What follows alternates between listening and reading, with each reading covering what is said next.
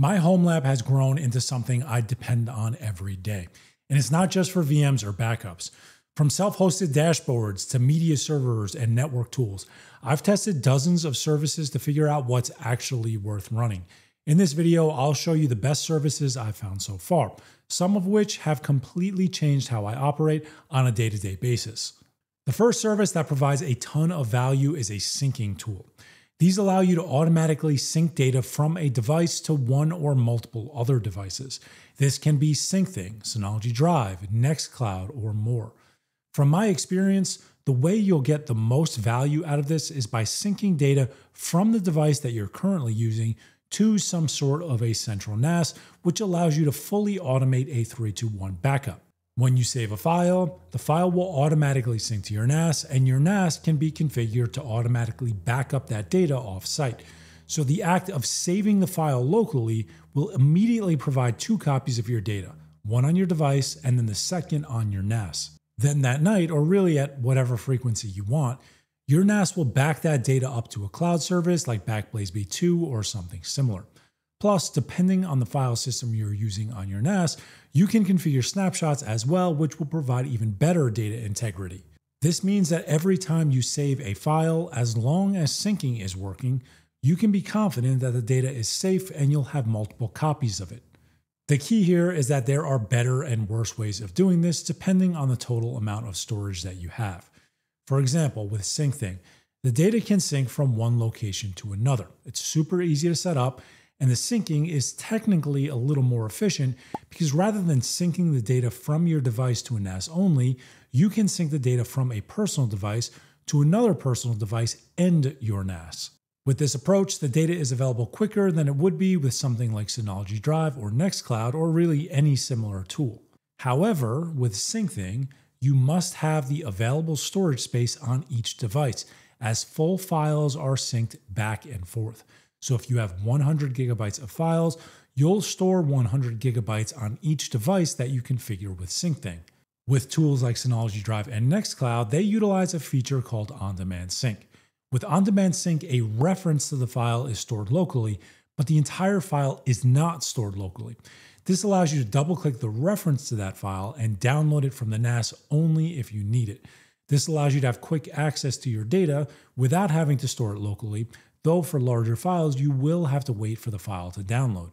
Overall, On-Demand Sync is a feature that I love, but it isn't needed for everyone. If you're working with small amounts of data, the storage needed might be minimal, and at that point, something like SyncThing might be a better option for you. The goal here is to really just ensure that the data you're working on ends up on the NAS so that you get the benefits of snapshots and offsite backups. But this is the exact workflow I've used for years and can't imagine using anything else because of how much it's helped me. The next service that's been extremely helpful is an internal reverse proxy server. Now, traditionally, reverse proxy servers are meant for external traffic. So you configure a reverse proxy server like Nginx, Nginx Proxy Manager, Traffic, Caddy, etc. And you can expose different internal services to the outside world with a valid SSL certificate while only having to port forward TCP port 443. These days, if you want an external reverse proxy server and it's not for media-related files, I'd recommend using something like a Cloudflare tunnel. It functions the same way, has increased security since it doesn't require port forwarding, and I recently did a video on that, so I'll leave that in the description in case you're interested in checking that out. But why would you use an internal reverse proxy server? As time goes on, you'll be in a position where you're going to end up with a lot of internal services, and remembering the IP addresses for those services can get overwhelming. Of course, you can use a DNS server and a DNS record that points to the service so that you can easily remember the name and access it. But what if you took it one step further and purchased a domain that you can use for internal services, got a valid wildcard SSL certificate, and then created a DNS record for each of your services? Following this approach, you'd be able to access the web service without having to remember the IP address or port. And you'd have a valid SSL certificate, so no more annoying certificate errors. The SSL certificate will be renewed through DNS, so no open ports. And quite honestly, it's really not that hard to set up. There are easier and harder ways to do this, and I've tried a bunch of them and find Nginx Proxy Manager with a domain hosted on Cloudflare to be the absolute easiest. And I have a video on that I'll link below if you're interested in checking it out. But from an accessibility perspective, this has been a game changer for me. And while that's my suggested approach, you don't have to do it this way. You can use just about any reverse proxy server you want as long as you're able to get a wildcard certificate with it. And trust me, you'll be thrilled to no longer have to remember IPs or click through certificate errors.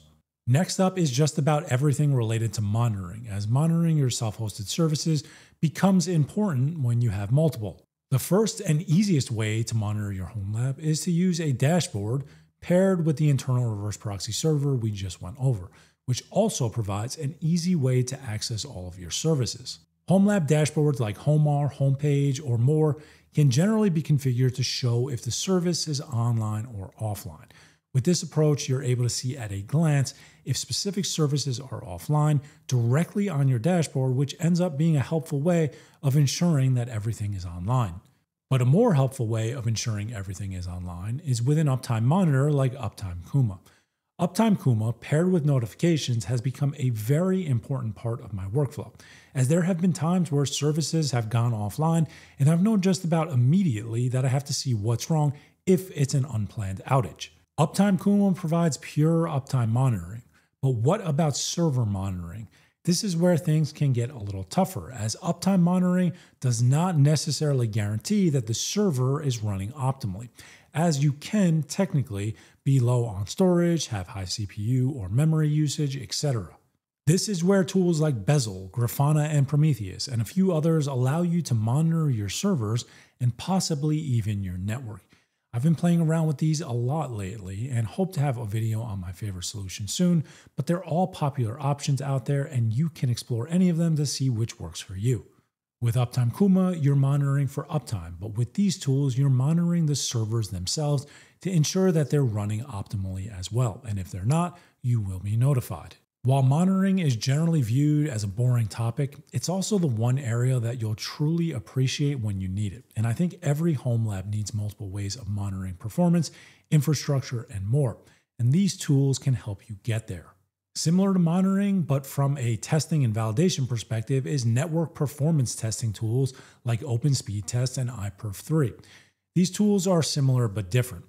OpenSpeedTest is designed with a simple user interface that can be run in a web browser and tests download, upload, and latency similar to online tests like speedtest.net. This helps troubleshoot performance issues either on a global scale in the event of a widespread issue or client performance issues if it's an isolated issue. This can be self-hosted in Docker and provides a quick way to test network performance, but when you're really looking to test network throughput, most people will put you towards iPerf3. iPerf3 is a command line only tool that allows you to configure a server and test the network speeds from a client device. If you're trying to diagnose bottlenecks between servers or network switches, or even just validate that you're getting the correct throughput, iPerf3 is going to be your best bet in that area. Is your NAS actually getting 10 gigabit speeds, or does it have something to do with your RAID array and that's why you're getting degraded performance? iPerf3 will help you answer those questions. This, paired with OpenSpeedTest, will provide powerful network performance tools to help you validate and/or troubleshoot performance, and is something that I feel like everybody should have configured. Finally, since almost everything we went over in this article is a Docker container or has a Docker container that can be used as an alternative, some sort of Docker manager will make your life so much easier. With Docker and Docker Compose, you don't need any tools. You can run containers straight from the CLI, but an application like Portainer or Dockage, which I switched to a while ago, will make that process a lot easier. Either one of them is great, and Portainer will absolutely be the more feature-filled option.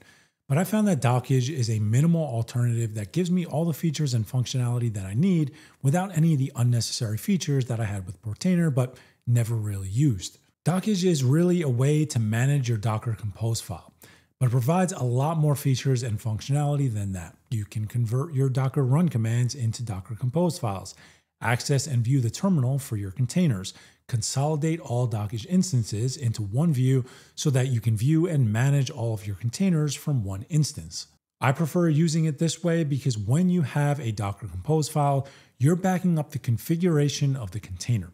Then, using a sync tool like we discussed earlier, or just backing the volume mounts up, ensures that the configuration and the data for those containers are properly backed up and can be migrated to a different container host if you ever wanted to. With all of that said, if you're someone who will use some of those features that Portainer has that other tools don't, use it. I've used Portainer for years and still love it, but I decided to make my setup a little more minimal than it was. Overall, you're going to be happy with just about any of them. The point is, some sort of Docker container manager will most likely make your life easier. And while they're generally personal preference, you should be able to find one that helps manage your Docker containers and makes maintenance and upgrades easier. While I love these services and think that just about everybody can get a lot of value out of them by implementing them, there are a lot of services out there. So I'd love to hear in the comments what you're currently using that I left out and what I could even implement in my own setup. I will leave links to a lot of these tutorials in the description, but if you have any questions, please leave those in the comments. But other than that, if you made it this far, thank you very much for watching. I'll see you guys next time.